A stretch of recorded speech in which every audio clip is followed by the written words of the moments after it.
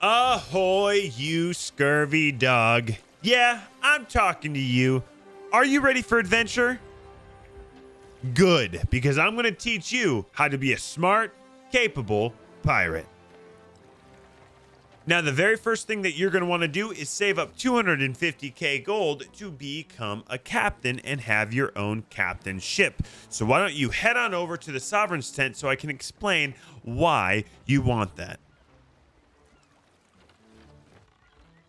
No, not that. That's not the Sovereign's tent. The Sovereign's tent is this big tent in the back of most outposts. Oh my gosh. Okay, no, not there. No, not there either. All right, look for the big, yes, the tower. That's it. Go there. Yes, that's the Sovereign's tent. And I'm going to explain to you why you want to get a captain boat. Now, the Sovereigns were added in Season 7 of Sea of Thieves. The deal, though, is these guys only work with captains. So you got to get yourself a captain boat. And to do that, you need 250k gold. Now, the reason you want to be able to sell to the Sovereigns is they take all of the treasure off your hands in one place, making it very easy to sell treasure. So the question is, are you ready to make some gold? Good, because the first thing you're going to do is you're actually going to leave the game and go to the Maiden Voyage, because there's a quick and easy way to make some gold there. Back in the main menu, you're going to select Maiden Voyage and set sail. Then once you get there, you're going to meet the Pirate Lord. Now, there is a lot of lore in Sea of Thieves, which is pretty fantastic. There is another content creator that I'm going to recommend you watch. His name's Captain Falcor. He covers all of the things that you need to know about Sea of Thieves and continually makes videos about new lore that is coming into the game. So if you're a story-driven pirate, which we all are, this will be a great channel for you guys to check out and subscribe. Now, you don't need to listen to the Pirate Lord here. You can literally turn around and start running to go get your gold. The first thing you're going to do is going to go to the very top of this little area into a pond, and you're going to grab the key. I'm going to show you exactly where that is.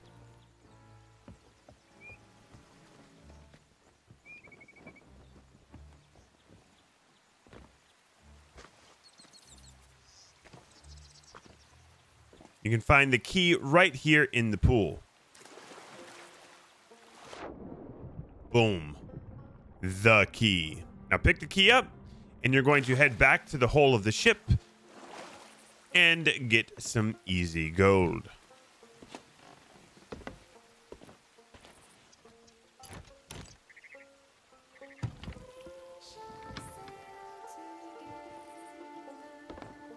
Perfect. Now pick up the free gold just laying around, and once you're done with that, head on back over to me at your ship, and we're going to set sail on adventure.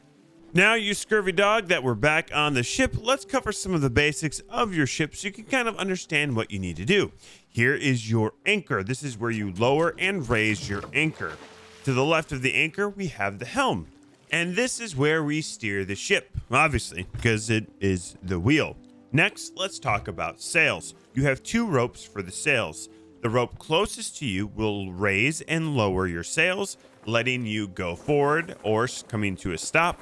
And then the other sail that we have is the angle. This is used to catch wind when you are setting sail, so you can go faster with the wind. Now that we've covered the sails, let's talk about one of the more fun things on the boat. Yes, the cannons. Now, you will need some cannonballs, so head on over to the cannonball barrel and grab yourself some cannonballs. Now that we have some cannonballs, go ahead and jump back on the cannon and give that thing a spin. Now, cannons are a lot of fun, and they do take a lot of skill to get good at them. But for the basic sense of the matter, it is a blast to shoot. Quite literally a blast. Now, don't have too much fun because you don't want to use all your cannonballs. Next, we have the harpoons. These are located on the front of your ship. This can be used to grab loot out of the water. It can also be used to hit like land and rocks to help you turn faster. They are very useful. We'll get more advanced in that later. In the back of the ship, you have the ammo crate and, of course, the armory crate. And this is where you would select any types of weapons that you might want on your person. Now, the blunderbuss is, hey, watch where you're aiming that. Don't you do it. Don't you shoot that thing at me. Okay. Now watch where, hey, watch where you're shooting that thing. Hey, I'm gonna need you to put that back and grab yourself a flintlock. All right, good. Now that you got your flintlock, go to the bottom of your ship and let's cover the last of the barrels there.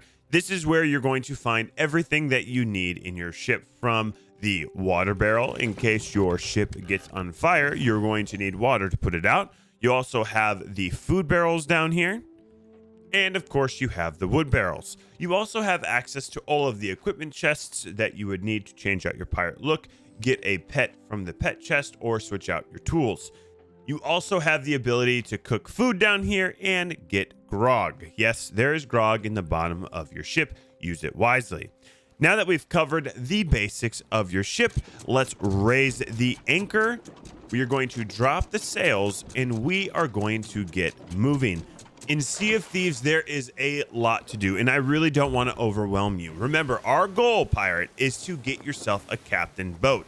So to do that, we need 250k gold, and we are going to focus on a couple of things. Hey, are you listening? Yes. When you're centered up, the helm does make a noise. Now, are you ready to focus? Okay. All right. First, we're going to focus on a couple of things. There are a few events in the Sea of Thieves that I want you as a new player to kind of keep your eye on. The number one thing is going to be sea forts and treasuries. So there are 6 sea forts located throughout the Sea of Thieves. You can find them here. These are going to be PvE on-demand events. They were added, I believe, in Season 6 of Sea of Thieves. These are great spots for new players to go get not only some easy gold and easy treasure, but also get some free supplies. And these are some of the best places to get supplies. So once you kind of have the location marked, one of the tips I want to give you is you can actually see the map table from above on the sloop. So if you're kind of confused on where you go, just zoom out on the map and you can kind of lean over the rail to keep an eye on where you're going. So let's talk about sea forts and go there first.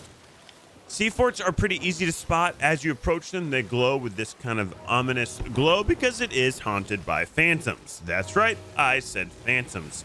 You're going to want to aim your ship right at them and keep your head down, as they will shoot cannonballs at you. Now, some people believe that they are not very good at shooting you, but let's be honest, I think we've all been there once before where something unbelievable happens and you get shot in the face with a cannonball. Now that you're new, let's not let that happen on your first go at a sea fort. So just be a little bit careful on your approach.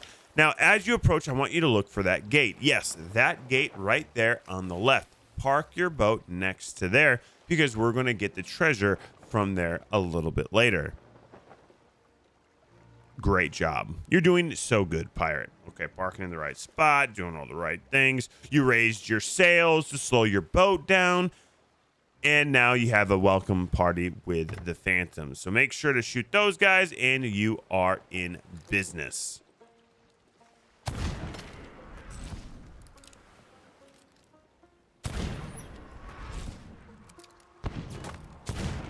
Perfect. Now that you've cleaned out the welcoming party, go ahead and jump on over there and get to work. Oh, yeah. Well, yes. Okay, you can drop your anchor, but make sure to pick the anchor back up because you do not want to leave your boat in a position that it can't just easily drop the sails and get moving again. So yeah, make sure to bring up your sails all the way. And if you do drop the anchor, make sure to pick that anchor back up. Now that we have done that, let's head on over. And one of the cool things about sea forts is they are great places to get food. Now, there is food that is better than others, and I will quickly show you a chart on what food is best. But pineapples and mangoes are going to be the things that you look for the most. Now, let's get on in there and kill some phantoms. So phantoms are pretty easy to kill. It just takes 3 swipes of your swords to bring them down. Or if you have a flintlock and eye of reach, they will die with 1 shot. Or if you're up close to the blunderbuss, you can just blow them to smithereens. Yes, good job. Yeah, yes, I'm very proud of you. Yeah, okay, all right, stop celebrating. There's another round. Yeah, they're behind you now. Get your sword out. Okay, all right, you're doing good. Hey, protect me. Hey, can you protect me? Oh, okay, all right. Listen, I'm gonna let this slide because this is your first time, but next time, Try not let the cameraman die, please. Okay. All right. I'm glad you like that pineapple. All right. Eventually, after a few waves, you are going to get to the captain here at the seafort. And once you kill him, he is going to drop a key. Hey, I'm dying again. Sir. Yeah, there's the captain. Okay, please kill the captain. Don't let the cameraman die. Stop it. Thank you for. Oh, I'm gonna die. I'm gonna die. Okay. All right. I'm alive still. All right. Good job. Now kill these phantoms. And then once you kill the captain, he is going to drop a key. And you're going to want to get that key because that's going to open the seafort vault. Oh, okay. All right. Can you res me, please? All right. Thank you, sir. All right. Try not to let the cameraman die. Okay. Now kill the captain. Perfect. And he will drop a key. Pick that key up, and you're going to head to the bottom of the seafort to open the treasure vault. That is going to have some treasure for you. Yes, you did it. I'm very proud. Yeah, I'm very proud of you. Okay. Oh, there we go. Perfect. Now head to the bottom with the key, open the treasure vault, and you will be in business. Now, sometimes there is going to be treasure that is different than a standard treasure vault. For example, right now, it looks like someone was trying to do something called a raid voyage for the Order of Souls, and it changed the loot of this seafort, which is unfortunate, but that's okay. You want treasure, you want gold, so let's not complain. Now, one of the cool things is you can use these treasure chests to kind of collect smaller items and put 3 of them inside of it to make it moving faster, kind of moving the treasure around the seafort quickly. So yes, once you get that loaded up, you're going to take it over to this little platform and drop the treasure on it. I want to show you why you're going to want to do that. This is also why we parked the boat where we parked the boat. Eventually, once you move all the treasure there, you're going to use these levers and these pulleys to move the treasure in a spot that you can harpoon it onto your boat quite easily. And last but not least, don't forget to lower the gate.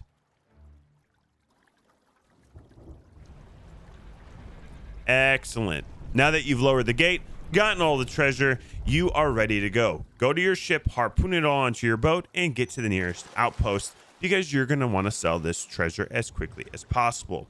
One good rule of thumb for new players is to not stack loot. Sell often as quickly as you can. That way you're not losing your treasure because PvP does happen in this game. Another thing that I want you to focus on your adventures is called Treasuries. These are fantastic for new players, get you a bunch of gold, and are relatively easy to accomplish. Now, there are 3 located within the Sea of Thieves. There's one located in the top left, one located in the top middle, and one located under an island called Reaper's Hideout. So that's a little bit to the south right here. Now, the reason we're going to have you focused on treasuries is these can net you probably around 30 to 40K worth of treasure, and they are very easy to do for new players. So, are you ready to set out on an adventure? Good. Now go get your anchor up, drop your sails, and let's go. Now, there is a lot of information that you will need to have to be successful in the Sea of Thieves, and I am going to get to every single one of those. I just don't want to overwhelm you, so we are going to focus on our first goal, and that is getting a captained ship, because that will make everything else that you do on the seas that much easier. Utilizing your map, locate your treasury, and once you see those aurora type of lights coming from the seas, that's to signal that you are approaching the treasury. I'm going to want you to pull up your sails, drop your anchor, and then once you're completely not moving, raise your anchor with your sails completely up just in case, so you're ready to go at a moment's notice. And the reason you want to be ready to go at a moment's notice is because Sea of Thieves is a PvPvE world. It's a shared world adventure game, meaning at any given point, pirates can come plunder your treasure. And that is going to be the biggest challenge that you will ever face in this game. It is also one of the most fun parts about the game. Do your best to check to see if there's any ships in the horizon, and if there is none, jump into the water and swim straight down. Each treasury is different and unique, and the entrance is also a little bit different, but one of the cool things that Rare has done is they've made it kind of obvious where the entrance is. There are just more underwater sea elements. So once you kind of find what might be the entrance, swim there.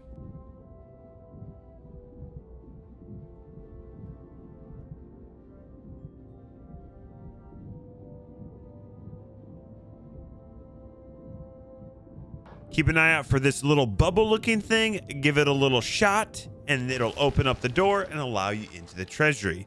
And this is going to be where you are going to make probably some of the easiest gold in the seas. Now, it's not necessarily without risk, but I'm going to explain a little bit on why this is probably an easier way for you to go about it in the Sea of Thieves, especially if you're new. So you're going to grab yourself a trident, open the next door, and here in this chamber, you are going to do quite a few ways of fighting what we call the ocean crawlers. Now, there are tridents all throughout this treasury or all throughout this chamber, and you're going to use this trident to kill all of this PvE. It will make it significantly easier.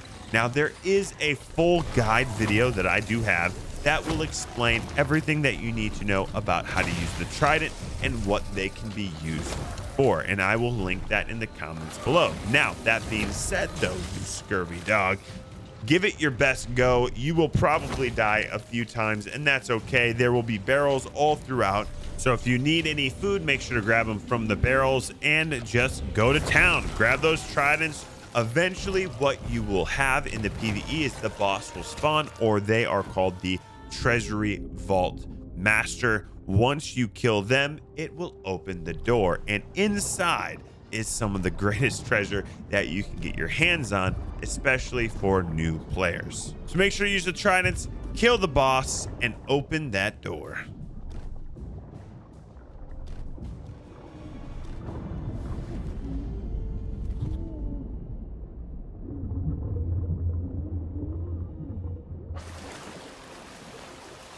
Now, I do want to say again, the treasury is a great way to earn a lot of gold because as you can see in the vault room, there is a lot of treasure. Now, that doesn't mean that this doesn't come with some risk. So depending on how long it took you to do the treasury, there could be some pirates waiting for you back on your ship. But this is kind of where the benefit is for you as a new player, because one of the mechanics that are in the game are these mermaid statues, and you can actually store your treasure inside of the mermaid statue. And once you store it in there, you are the only person that can take it out. It's also used as a quick way to transfer treasury from the treasure vault all the way to your boat at the surface. So just move all of the treasure into the statue, and once you're done, you can actually use the mermaid to go back to your ship as well. I do want to say this is probably the riskiest part of any treasury. You have no idea what's up on your boat, so when you do get back to your boat, do a quick check for any pirates or boats in the horizon. Now, there is a big art form in understanding the seas and understanding what to look for, but the best that I can explain it to you for now is just keep an eye for any other looking boats out there. So always watch the horizon, especially after the treasury. I'm going to show you a few spots that you can swipe your sword, and if there's any tuckers, people that like to hide on your boat, they are going to be some of the common spots around the helm. Make sure to check the cannon areas pretty thoroughly. There's also the crow's nest up top, and in one of the things that you can look for is something called a reaper, which is a marked boat on the map. So if you don't see any of that even down below in your ship, you're probably okay. And if you feel like you're okay, then turn your boat in such a way that you can harpoon the treasure that you will collect from the mermaid. Jump off, go to the mermaid that is there with the smoke, and it will say collect treasure. Then all of the treasure that you stored in it from down below in the treasury will spawn. Go back to your boat use the harpoon all of that beautiful treasure onto your ship, and then you're going to want to use the map to find the nearest outpost, because now your ship has a bunch of treasure, and you, my friend, are going to want to sell that as quickly as possible. Unfortunately, you can't use the sovereigns that will make that much easier, but that's what we're working towards. So go check the map, find the closest outpost, drop the sails, and head there. I will also show you kind of an easier way to park the boat to kind of make it easy to sell the treasure. Now, it might look a little crazy, but we've been doing this for a long time in the Sea of Thieves. You're going to want to aim your boat in such a way that puts the bowsprit, which is the very front of your ship, over the dock. Once you've kind of just jammed the ship in there, you're going to drop the sails to full sails and drop the anchor. Now, I know this looks crazy. It'll just keep your boat kind of in one spot and keep the bowsprit over, making it even faster to sell treasure. Now, if there's any holes that happen in this process, go down below, repair the hole, and start selling that treasure. Each treasury will net you around 30 to maybe even 50,000 gold, which means if you do about 4 to 5, you should be at your goal of getting a captained ship. Now, I do want to say, if you do this and you get attacked or sunk in the process, I don't want you to get discouraged. What I'm showing you is skills to use in the high seas. But one of the things that Sea of Thieves has released is something called Safer Seas. Now, the negative side of this is all of the treasure that you earn is at a reduced rate. So if you want to earn gold more quickly, you need to do that in the high seas. Now, there is a lot to cover, but this is kind of what I would recommend you doing on your first day in the seas. You want to get a captain boat as quickly as possible. Selling treasure to each trading company is not fun. Being able to sell it all to the sovereigns at the sovereign's tent, even utilizing some harpoons, is going to make selling treasure not only more enjoyable, but make it a lot faster for you, meaning you can get back out there on the seas and make more gold. If you like this video, make sure to hit that subscribe button. Really helps me when you do that. And I'm going to make a whole series in this style where I'm going to take it slow, take it one goal at a time, and teach you all of the things that you need to know in Sea of Thieves to be a smart, capable pirate. So make sure to subscribe so you don't miss any new guides.